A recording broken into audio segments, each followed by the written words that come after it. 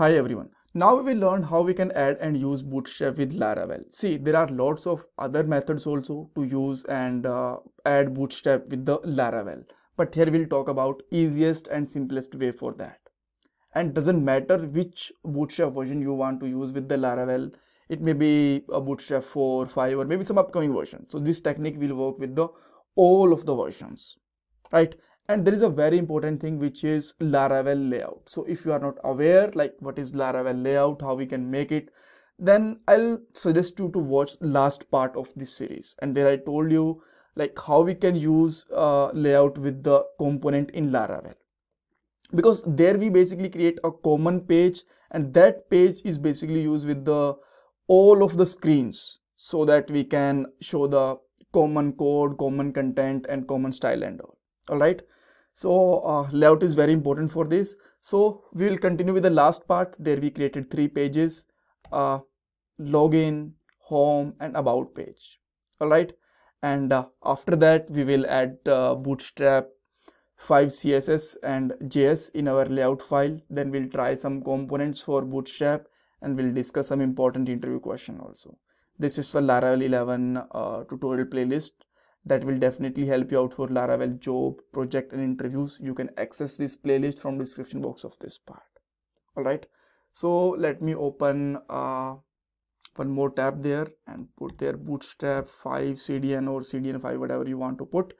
After that you will find there, this is the CSS link for Bootstrap CDN and this is a JS link. So let me copy this CSS first and we'll paste it inside the layout.blade.php.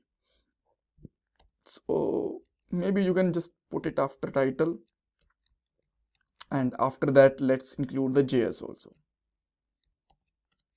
right?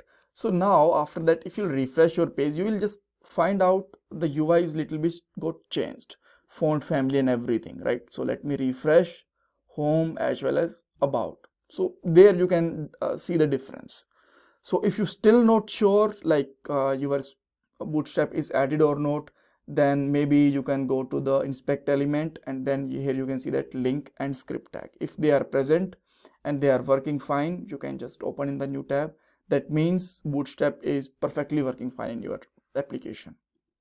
Okay, so the next thing is how we can try some components there. So here you can see that let me just try with some button, right? So this is the button, and in login page we have this simple button. So let me change this with the some Bootstrap button.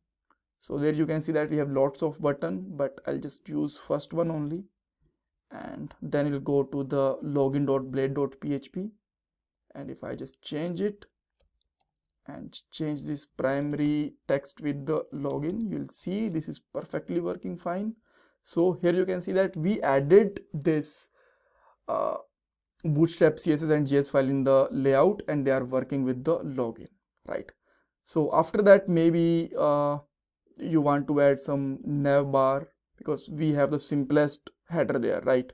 So yeah, this is a really simplest header.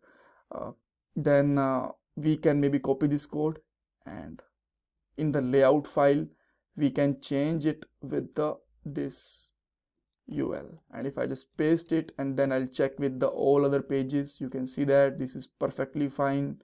Drop down, button, hover and everything is working fine. Yeah. Okay, so the next thing is, so let's say you want to add some input also. So let me just change their form control.